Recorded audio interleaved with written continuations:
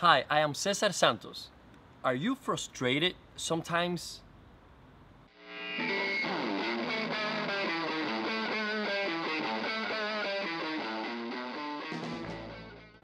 I get this question a lot.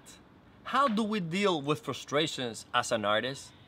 Well, the way I will answer this and the way I normally answer things is by investigating the question itself. What is it that we mean by saying deal with?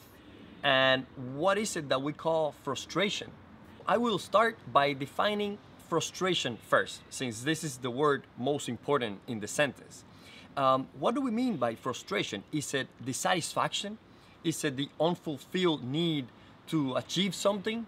Or is it just that things are not going your way? And by deal with, do you mean to take action with respect to frustration? Do you mean that you want to cope with a specific problem? Let's attack it this way. Frustration is definitely a feeling that we don't want to have around us. And we think that by dealing with it, we'll remedy the issue at hand. Since frustration comes from not being able to deal with the problem beforehand, it's too late to deal with it now. So let's try to build up an infrastructure that will help us as a support to deal with those sudden changes, with things that don't go our way, with opposition. And that way we'll have a base to be able to confront it and not having to deal with it later. Here is my first advice. Make sure that you create and you have a clear goal. And this sounds like a common thought, but with a clear goal, you'll be able to visualize the path to get to that specific point. If you don't have a clear goal and you maybe have a vague idea of success and you just envision the reward, the prizes after getting there, you will encounter more frustration because that's not just the way it works. It's better if you visualize it and just aim at it and know the path to take. My second advice will be to create a personal value. Not only to value yourself, but to actually build up a value that you can offer to others. Without having a personal value, you will encounter two problems. You will either become fakely valued, which means that you know deep inside that you don't have a value to offer, but you pretend in front of others to have that certain value. And that comes across like arrogance. Remember, arrogance is pretty much a big announcement, a fake announcement of how valuable you are. Or you become too fearful of objections because since you don't see the value that you have, you cannot present it to others.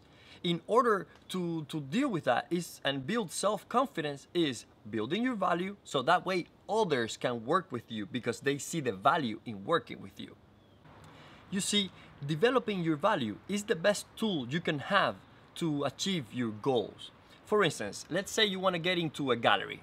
So I recommend you building up the value so that you can add value to that experience, to that gallery, so that they work with you. So it takes time to do it. But once you are prepared and you present it to them, if you fail, you won't be frustrated because you will be equipped and you will have enough opportunity, leverage to be able to present it to other galleries and have other opportunities coming from that value that you have created within yourself. Or let's say that your frustration has nothing to do with the career side, but more of a personal ambition to achieve and be able to make a work, a painting, the way you envision it, and you can't do that. Instead of getting frustrated, you have to understand that you're just in the process of creating the value. That's why you have to be patient with yourself in building it. Instead of comparing yourself with others that have created that self-value and are already moving forward, because they're just a step ahead of you. What you have to do is focus on what you need to do to achieve the skills necessary to paint what you envision. Number 3, take action. Do you know what the key ingredient is in every meal you can imagine? What is it? To get up and go to the kitchen and start cooking. Act. Having the initiative to start a journey is what gets you up in the morning and start moving. So when night falls, you are a step closer to that goal.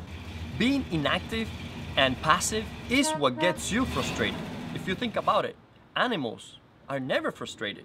Why? Because they're always on the move, always looking for new opportunities. Let's wrap this video up. If you find yourself frustrated and the clouds are turning gray, get a clear blue sky color and paint it away.